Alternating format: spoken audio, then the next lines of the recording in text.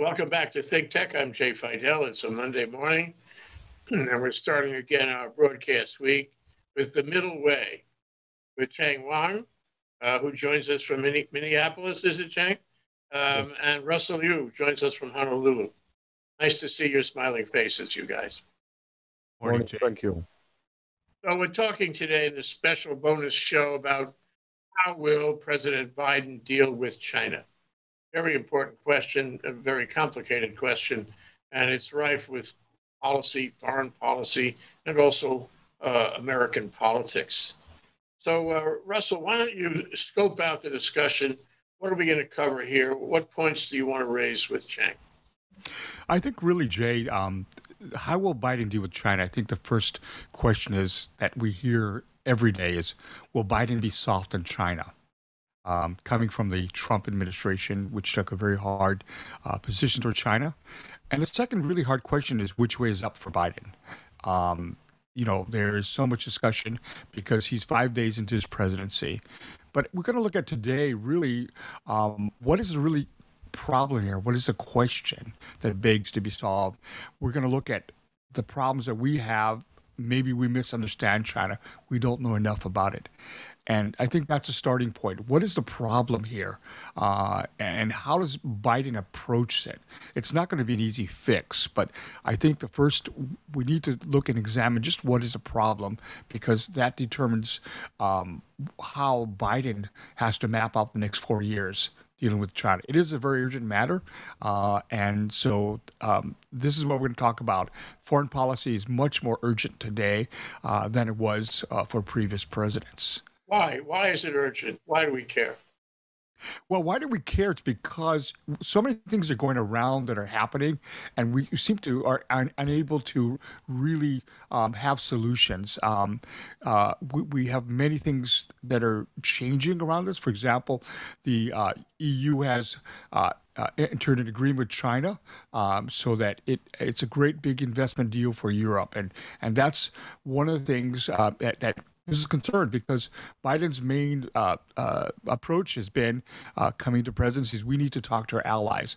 How to deal with China, we have to be on the same page with our allies. But it's changed. The dynamics are changed, and that really influences how the U.S. will have to work and deal and manage this relationship. Second of all, the major trade agreement with Japan, Korea, and China, which is something that the U.S. is not involved in. So there's a shifting world around us, and what and how we deal with China means, very importantly, do we understand the issues? Do we understand the problems? And I think Chang was going to talk a little bit about some of that perspectives of what is the problem. Yeah, well, Chang, let me ask you a question that germinates out of what Russell was saying is, how well did Trump do? Did Trump make the right moves or the wrong moves? I have my own opinion about that. I wonder what yours is. Well, there was a book, Everything Trump Touches Dies. And he touches China, and he did, let it put that way. The first reaction, my reaction, when Trump got elected, my first reaction was the Communist Party would be very happy about that. And there are very many reasons for that.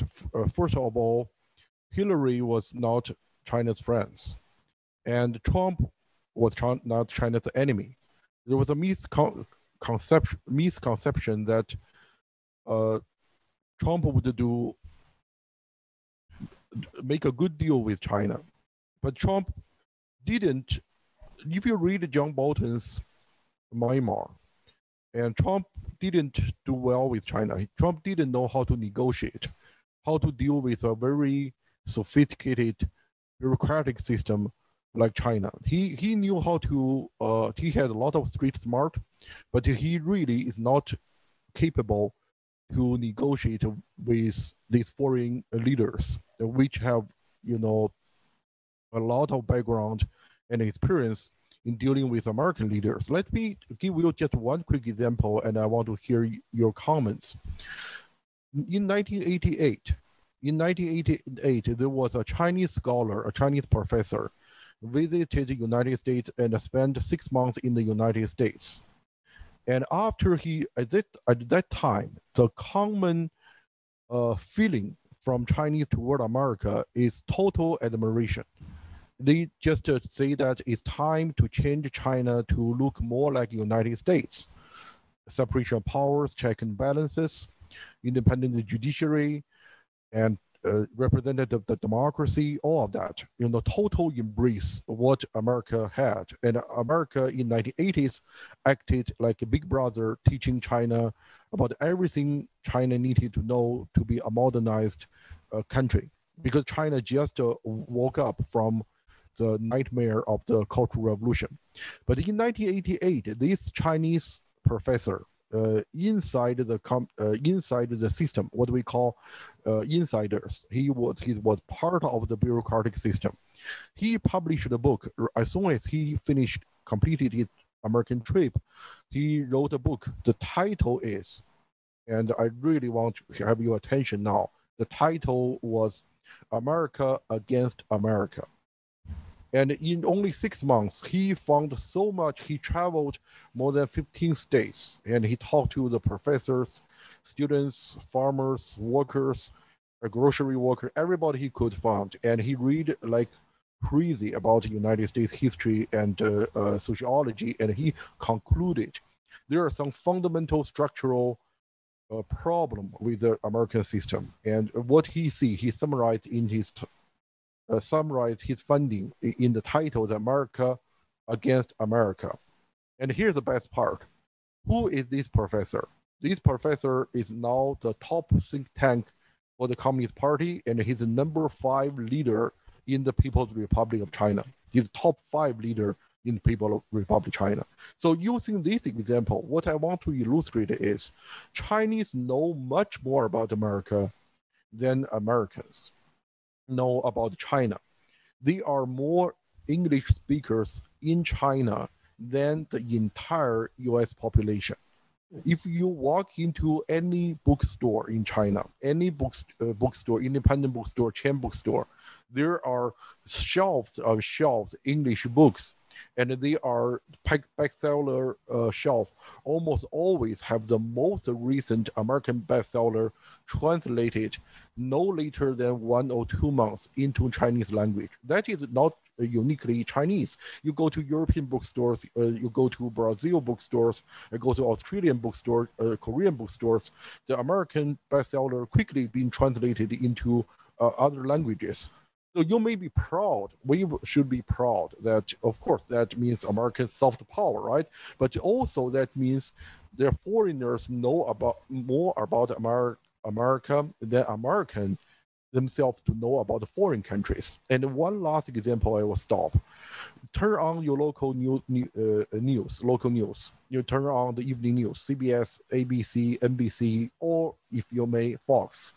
How many international news you hear? Unless you turn on a TV, turn on PBS, you'll hear BBC, World Service. Otherwise, the average American have no idea what's going on in the world. But you turn on the foreign news TV, particularly when you're in China, that every day they'll be bombarded to hear all this what's happening in the United States. They analyze the federal system, the court cases, the Trump and the Biden. They know everything. They know so much about American, and we don't.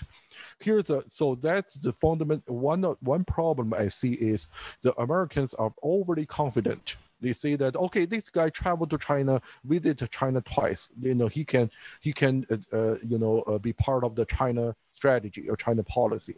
The good luck with that. But the people in China making the U.S. strategy to deal with the United States, probably they know much more about the United States. So the situation you described where there was some good reason for China to embrace the American system. In the past 20 years, that's gone away because I think that book was probably well accepted in China. and people realized in China, as we in the United States should have realized also. If we didn't realize it before, we certainly realized it on January 6th of this year, that America is fighting with itself. And therefore, the system here is not so good. And at the same time, the China system seems to be working well. They have dealt with COVID. They have resurrected their economy. They're doing well, and more importantly, they're doing well on multilateral agreements in Asia and now in Europe too. So you got to give them credit for that. But one thing we haven't talked about is the trade war that Trump started. Why did he start that? Who supported him then, and who supports the continuation of the tariffs against China? Russell, was there a good reason for it at any point along the way? Has it done any good for anybody? And yet, why are people supporting it now? Well, Jay, that's a very good question. Again, what Chang has talked about, it mystifies me because that policy was largely promoted by Peter Navarro, who was the main advisor to the president on that to get the trade star, and somebody who's never been to China, lived in China, worked in China, done China deals, or there's a complete fundamental misunderstanding. I think everybody that are Americans that were in China understood that this was really wrong. The American people are going to be paying for the price, and the companies in America are paying the price. And one of the things that really is mind-boggling is that most of the exports from China are not truly made by Chinese companies that are selling in America. They're made by American companies in China or assembled things in China. A large part of the percentage of the things that come from China are actually made by American companies, okay, for American consumers. But again, we fast forward to today, we still have the tariffs. We are in phase one agreement, and because of COVID, China has not been able to fully perform yet. There are, I think, either 40% of the purchases made. So that is something that Biden is toying with, and from the preliminary remarks, Biden is that we're going to still keep the tariffs. And it seems to be more of a political issue because I'm sure that he's aware that it doesn't work. And we're going to have to change that because it's not going to work. It hasn't worked for the last 4 years. It's not going to work and these are things that are complicating Biden into how does he deal and engage with China. But the good thing is Biden knows that he has to engage with China, and his background of 40 years of political experience knows that he can walk across the aisles. Well, it's complicated. As Chang was suggesting, China's view of the U.S. Probably has changed. We know it has changed in the past 20 years, and it certainly has changed during Trump. I mean, there's a certain racist element in the way Trump handled China. He blamed China. He called it the flu, all of the coronavirus, the Chinese flu. To me, that was racist. China was doing a pretty good job at flattening the curve and all that. All of a sudden, this guy is beating up on China on a regular basis every day. I call that racism myself. We have a strain of that in the United States, and it was reflected in China in Trump's administration.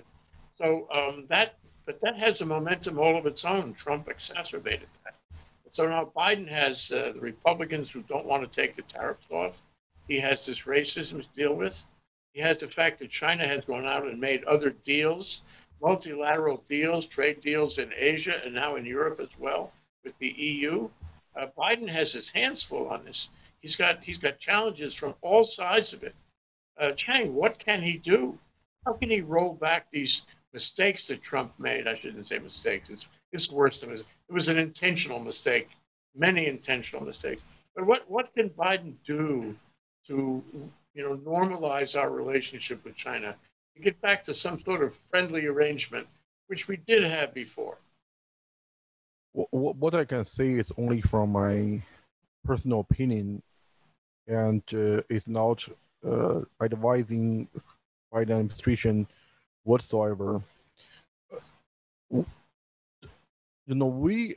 I hope that Biden made it pretty clear that what Trump did was wrong, and the trade war was wrong. The racist remarks was wrong. The as I said, the Trump 4 years was like a gift to China. President Biden, as vice president, visited China first, not first time, but when he was a vice president, he visited China in 2011, and later he made another trip. 10 years later, in 2021, China has changed dramatically, partly thanks to Donald Trump, because Donald Trump basically collapsed U.S. reputation around the world and in China. Now Chinese government can show Chinese people just to look at the United States. The democracy doesn't work, and stick with us. That is a very convincing argument now. And for the coronavirus pandemic, in some very strange way, coronavirus exposed some vulnerabilities in the U.S. system, and one is a federalist system. But the China centralized bureaucratic system worked extremely efficiently in responding to this pandemic. But those are, even without Trump, China has changed dramatically. China has now is much more prosperous. They're the government have like unlimited financial resources. They want to build a highway, they can build a highway.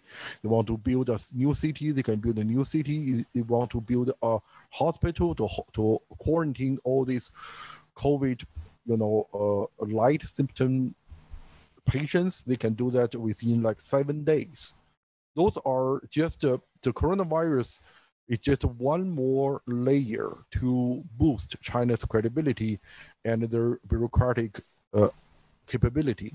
But come back to your question, what we expect Biden administration supposed to do, and we hope everything Biden administration do, of course,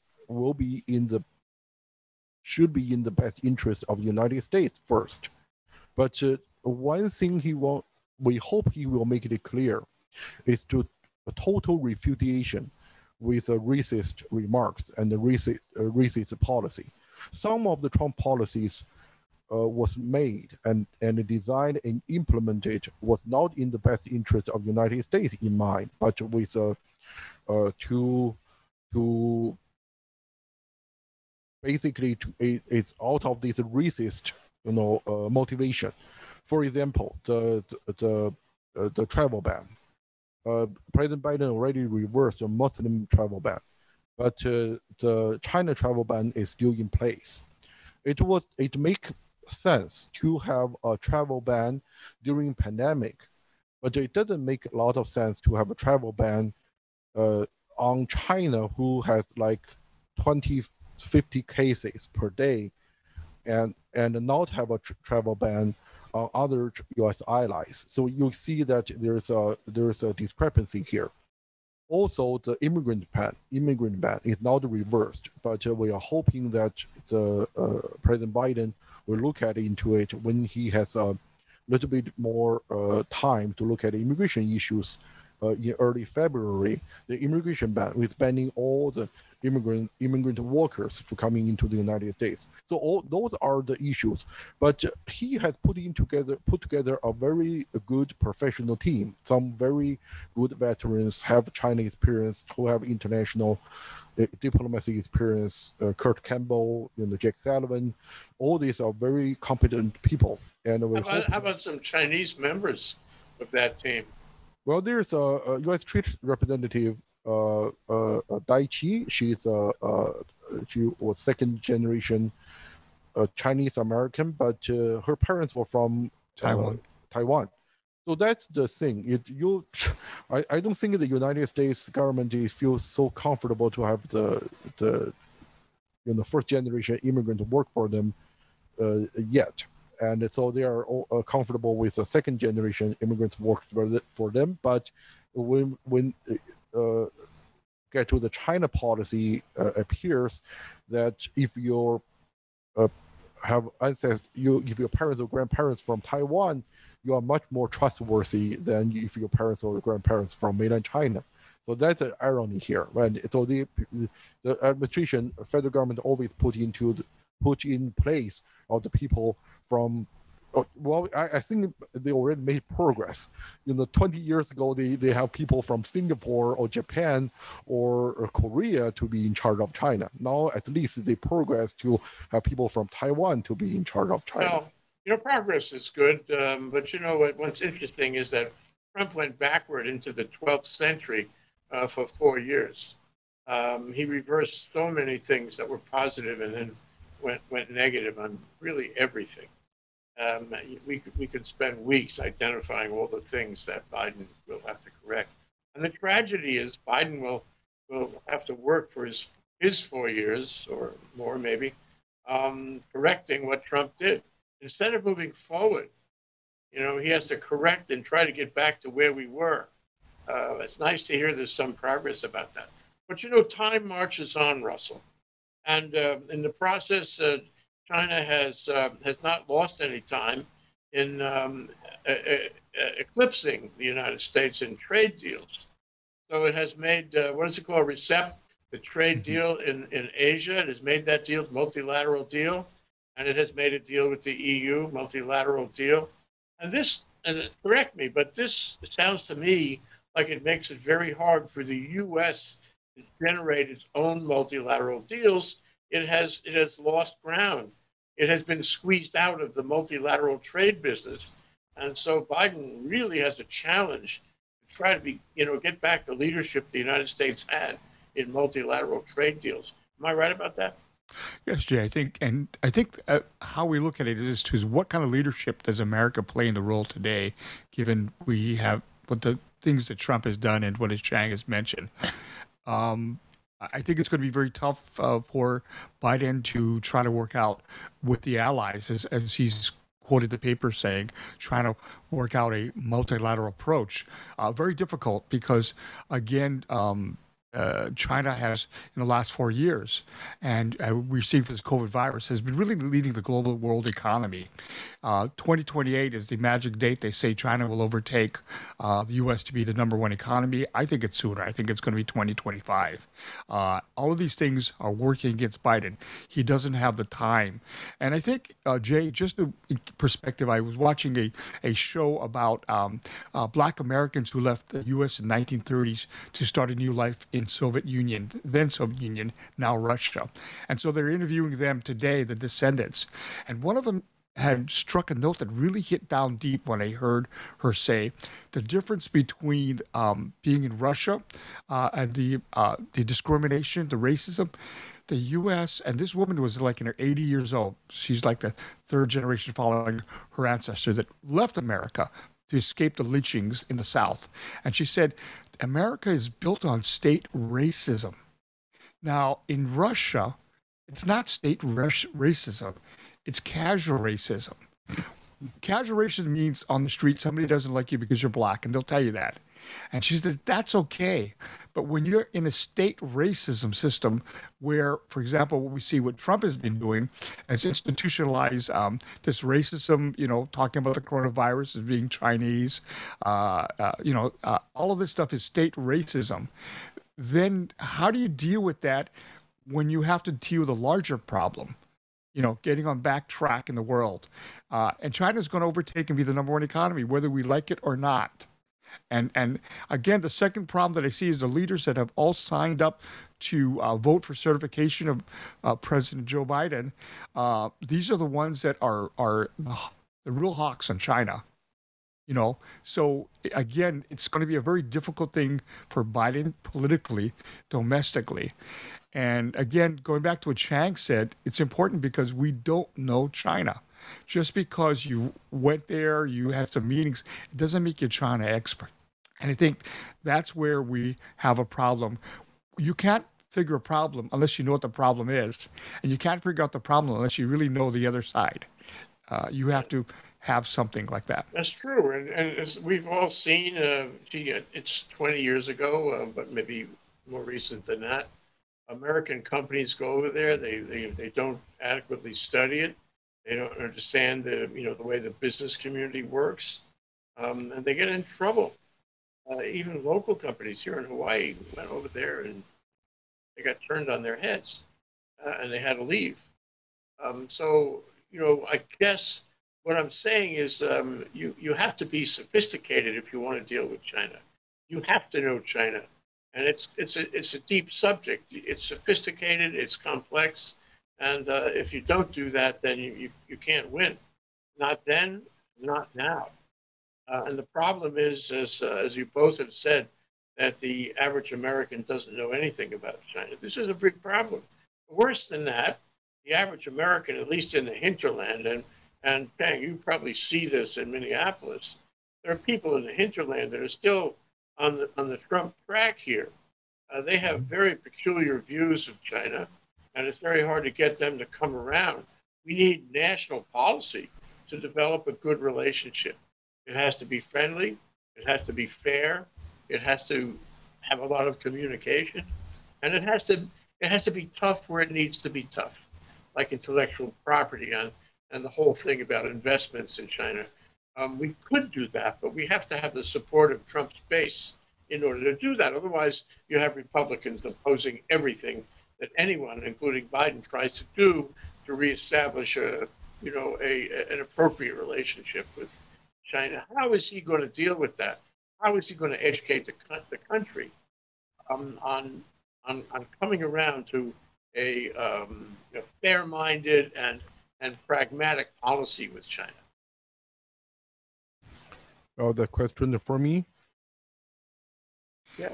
Go ahead, Chang. I leave a really hard one for you, Chang. Is that okay, Russell? It's okay. It is hard one. Actually, you already answered it. What Biden can do in the coming years, what this administration, we put a lot of confidence and hope in it, is we just hope that they can repair the damages have been done for the past 4 years. That's the most important thing. And we, even without any additional progress, we already, be thankful. But first thing first, all the damages need to be repaired. And we are in the United States, we are in a much weaker position to argue with China on international stage right now. The Americans need to be aware of that. You care about the democracy in China, do you? And when you do not care about the human rights and the Black Lives Matters in the United States, when you even challenge your own democratic process, when you have a government sanctioned riot against the one branch sanctioned and incited insurrection against another branch of the government, when the temple of democracy, U.S. Capitol, was occupied by these insurrectionists, Proud Boys, and MAGAs. And how can you argue? How can you say with a straight face you really deeply care about the human rights and the labor condition and in China? You lost the credibility of that. So I believe that some people deeply care about this. They are true believers. Many of them work in the current administration, but they will have a very, very tough time to first convince our allies in Europe and that all the policy we are going to implement making sense is in the best interest of the United States and European allies. Second, you will have a very hard time to argue with Chinese.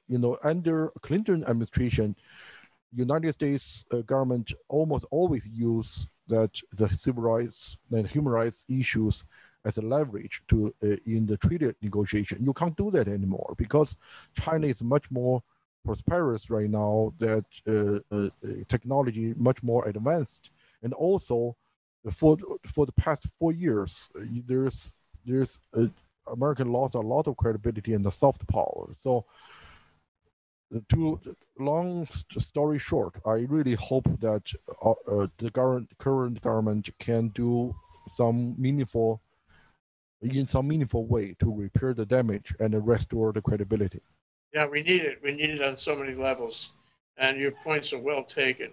But I don't want to. I don't want to step into Russell's shoes on this. Russell, it's up to you to summarize this discussion and to point us forward, and to give us the larger conclusion, if you will, what can be done.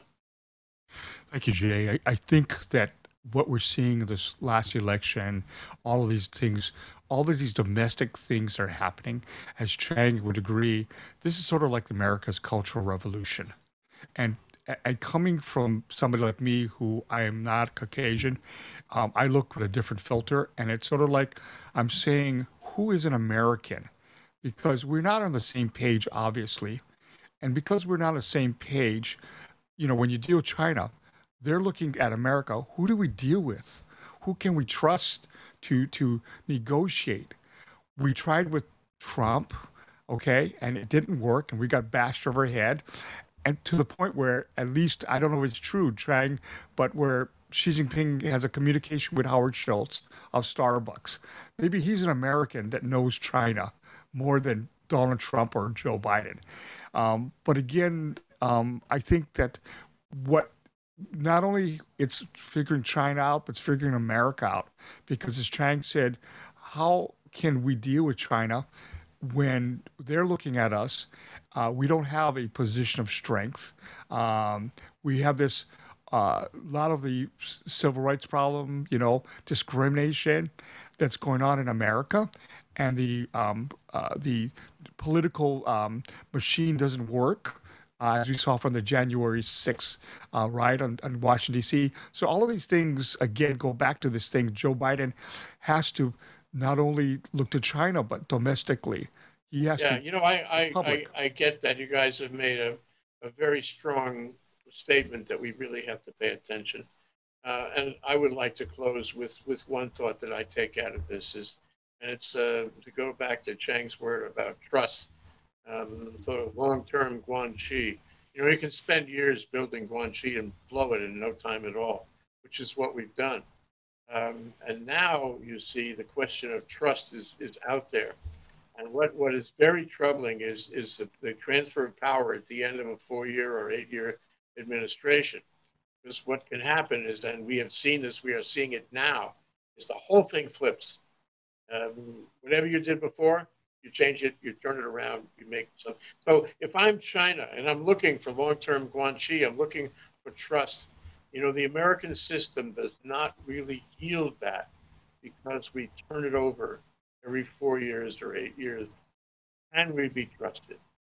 And I think that's the long-term model, the long-term issue.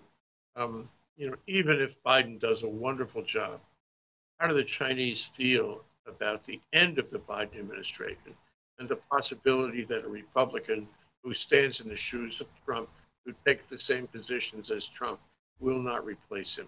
This is very troubling for me, and I'm sure for you and for them, of course. Thank you very much, Russell Liu and Chang Wang, for joining us. We'll see you next Monday again for more of The Middle Way. Such an interesting show. Aloha, you guys. Thank you. Thank you. Take care.